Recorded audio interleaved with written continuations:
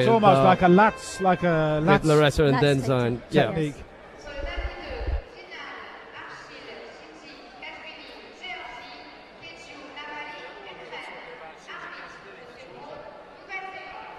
So it's the final,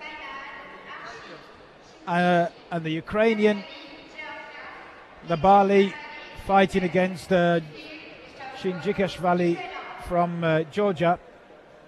This is going to be a great fight. Really interesting to see what's going to happen here. Way this will go. Well, my money's on the Ukrainian. I thought you might say that. I'll go for He's the Georgian great. then. His judo is really good. He's so calm and collected when he's going in there.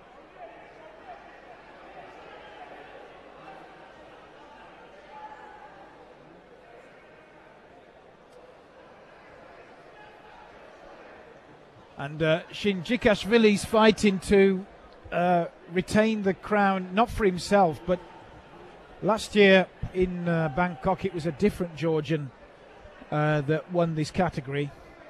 He's now fighting at senior level. So he's now moved into his spot. Yeah.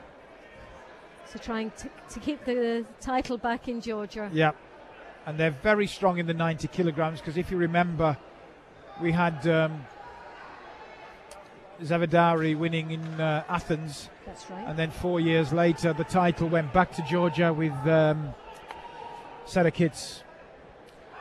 Oh, fantastic attack from the Ukrainian. Scores Wazari with the Uranagi. Didn't even see it coming. Uranagi or Kosoto? It's a Kosoto. Yeah, Kosoto. Yeah, it's definitely Kosoto. And if he just had a bit more, and he throws him again, it's finished.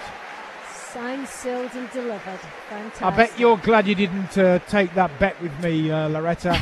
Nhabali finishes off the contest in under a minute. It's just, there's 3 minutes, 9 seconds on the clock. It's the first time he's smiled all day.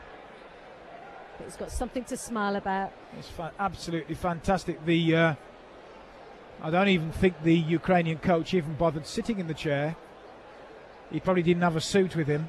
Oh, again, that's a new rule. Because the Georgian coach is there, but the Ukrainian coach is up in the stands, still wearing his tracksuit.